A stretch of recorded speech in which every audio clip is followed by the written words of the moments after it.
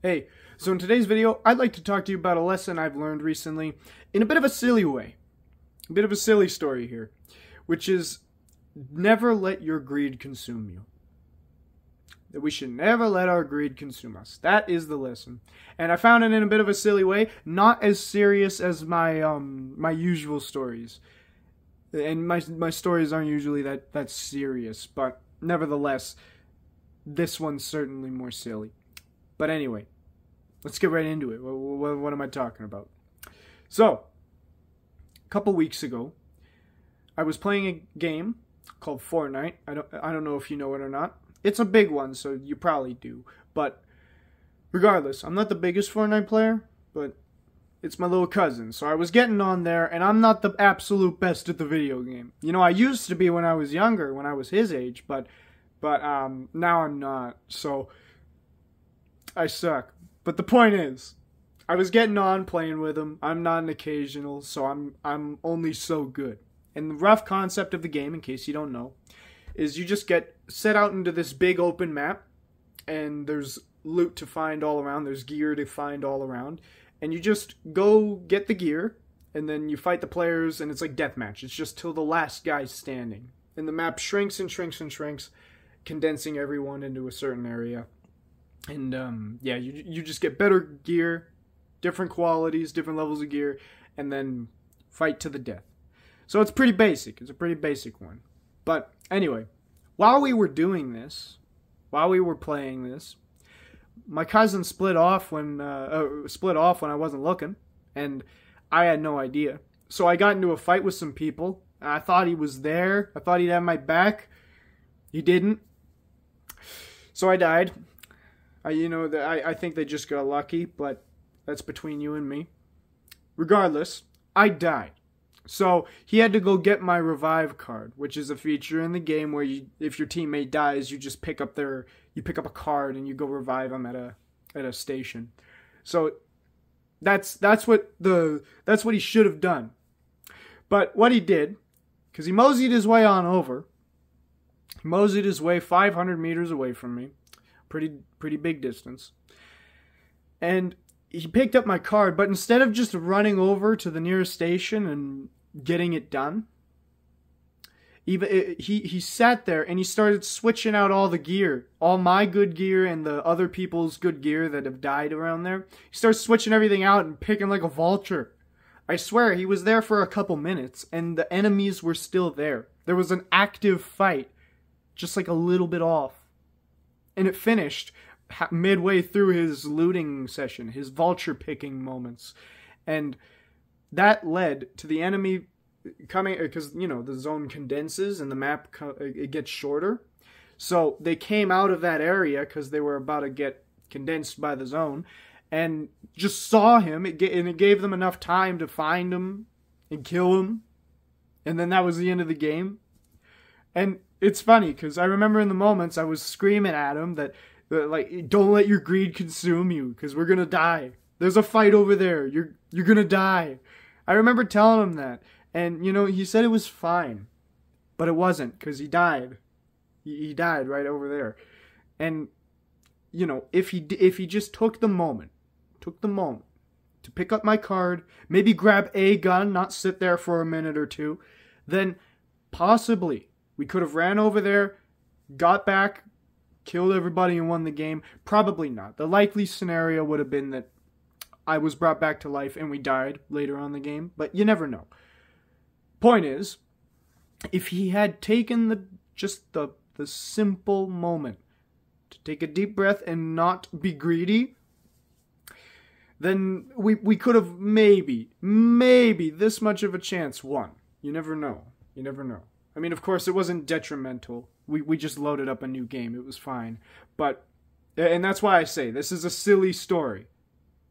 But it just had me thinking later that day, once I said it, that like he let his greed consume him. And that cost us the game. But that's also like a bigger lesson too. And then my brain just exploded into thoughts, and now we have a blog and a video. So there we go. So let's get into the lesson, actually, because the lesson's the true gem. The lesson's the thing that we're here for. The lesson is sparing the silly story. So, the lesson, to never let greed consume us. So, well, what does that really mean? Because, what happens when we let our greed consume us? Well, besides the Fortnite scale, it really does actually make us push the important things aside. And it kind of transforms us into a new person. Because in that heat of the moment, we're only thinking based off of what we want. We're not exactly, forgetting about the entire weight of the whole situation, but we are certainly not thinking about it as much as we should. Because, for instance, if my cousin was thinking about the weight of the situation, the proper weight of it, he would have figured, there's enemies right over there, this can wait, I'll just get them back, maybe we can win. Instead, there's enemies over there, I could go get them, but I like the look of this loot, so I'm just going to pick here for a little while, even though I can't take those guys. And that's not to say he's a bad player, but he rarely does this. But on this particular game, I don't know, man. He just wasn't having it, I guess. He just had to pick loot. But beyond the Fortnite scale of things, once again, that simple little thing that transforming into a different person and pushing the heat of the moment aside, or the weight of the moment aside, that can do a lot more than lose you a game of Fortnite. And that has happened to me. I have done this, where I've become a new person in a sense, and I switch up in the heat of the moment, and then I only focus on what I want. And in those moments, I make rash decisions, I make bad decisions, and I hurt people along the way. Now, that's not to say that anyone gets too hurt, but that's to say, physically. Nobody's died, nobody's heart's been broken, nobody's dead, it's all fine. But it's to say that in those moments, I hurt someone's feelings. Nothing that can't be fixed with an apology, but it shouldn't have happened in the first place. And if I didn't let my greed get the better of me, I wouldn't have thought about that. I wouldn't have done that. Because I would have considered the actual weight of the situation. I would have considered the logical approach here, and that would have been that.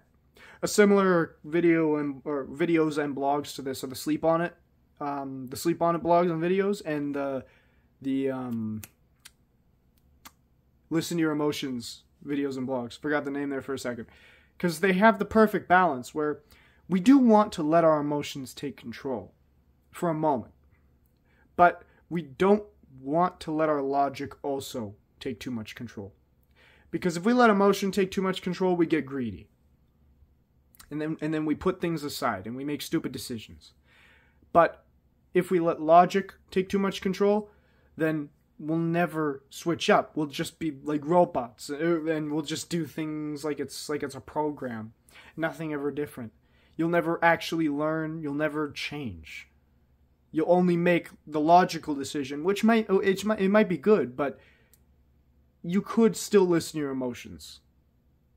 I mean, the Fortnite terms of this would be like if he never switched his loot, his gear in the game, and then he was stuck with the worst gear. That would have been if he didn't listen to his greed and his emotions. But then, listening too much to his emotions and not to logic, he dies because he's too greedy. So it's like a balance. Because you will become a different person if you let your greed consume you. And that's a whole other topic compared to those other videos, but similar stuff nevertheless. Point is with greed, though, is that greed is a purely negative thing. Because you're going to take it and you're going to think, nobody else matters. Nothing else matters in this moment. I need what I want. But you don't need it, you just want it.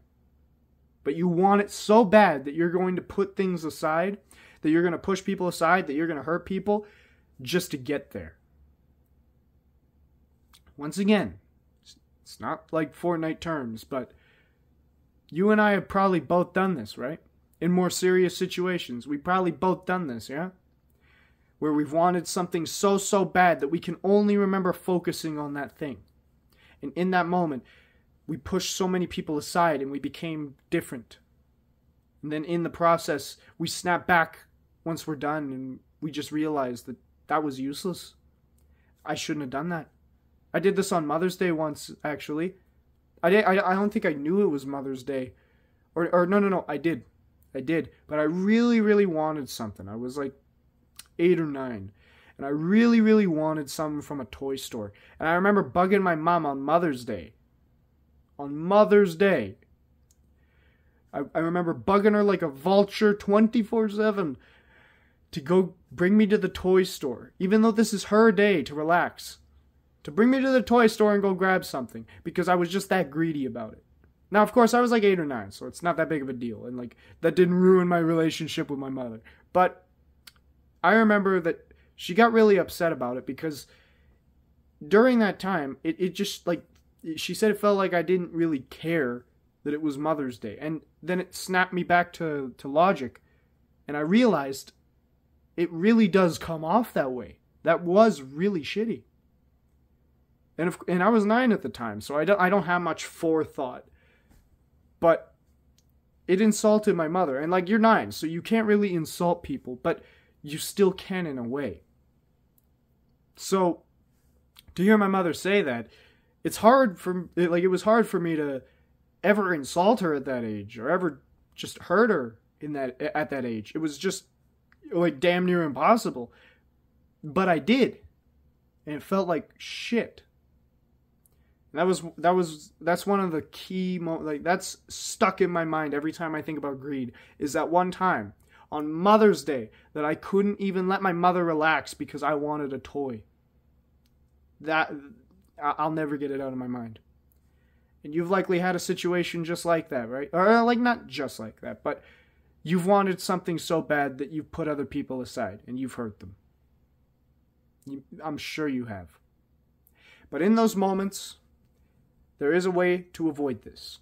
There is a very good way, which is just take a second to think, am I obsessing over it? Because this is what I've noticed. When we are obsessing over that thing, when it is all we can think about, that's when we are the most greedy. That is when we will be a different person, and that is when we will do the most damage. So in those moments, when you're obsessing, just catch yourself.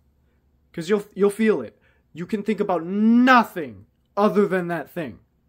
And acquiring it, or doing it, or just, whatever it takes. You can only think about it. Nothing else. But in those moments when you catch yourself like that, and you will, just take a couple deep breaths. Slow it down. And ask yourself, are you being greedy and putting people to the side? And just obsessing over it too much, negatively. If you are, stop it. Calm down. Bring logic back to your mind. Take more deep breaths and just sit there for a moment. Close your eyes and just think about it. Just consider what you're doing. Realize how ridiculous it is. And if you're not being too greedy, you're not pushing everyone to the side, there's a difference between obsession and ambition. So if you're like obsessed in a positive way, like you have a really dead set, like it's ambition, like you got pure ambition going on, then you're still fine. But you should probably just take a couple deep breaths and calm yourself a little bit, because you'll never make good decisions when your logic is gone and your emotions are just running through your veins because you feel like you're obsessing over that thing. Just take a couple deep breaths and just relax. Just relax. Bring logic back to your mind. It's the same on both ends, but there's a negative one and there's a positive one. One where people get hurt, one where people don't. So, but either way it goes, you're still going to want to calm down, because we don't want to make reckless decisions. And reckless decisions spawn from pure emotion. And also pure logic, in a way. But I'd say emotion's more dangerous than logic. So, calm it down. Once you know you're obsessing over something, calm it down. Ask yourself if you're being too much, if you're sacrificing the well-being of others. And if you are, quit it. And if you aren't, just still bring it back to earth. So, once again, we can see this was not as serious as like the Fortnite story, or like the Fortnite story wasn't as serious as this lesson. But and like you'd probably wonder, how did I even learn that from that story? But I just did, man. I don't know. It just came to my mind. So here I am now. I knew I had to write on it. I just can't. I had to. But it is weird. It is weird. How did I get this lesson from a Fortnite game? Doesn't matter. Anyway, that's about it. This is the lesson. This is the thing. I hope you enjoyed this sillier story. Because, my stories are usually more serious-ish. So, different style. You know what I mean. Anyway, my challenge for you today. My challenge is to just go back in the past real quick. And just remember when you've obsessed over something so bad that you put people to the side. Now, I don't want you to reminisce and regret things. I don't want you to go all crazy and negative like that. But I just want you to remember what it felt like to obsess over that thing and what the aftermath felt like. Because that will truly help you identify it next time. Next time before it's too late. Just don't regret. Don't reminisce and regret. Just be positive and think about it and just remember what that felt like. So that you can identify it next time and you don't have to, you just get a little bit of practice. That kind of deal. That's my challenge. Anyway, that's about it now. I hope this lesson helps you a ton. And if you want to read the blog, it'll be down below. Take care, my friend.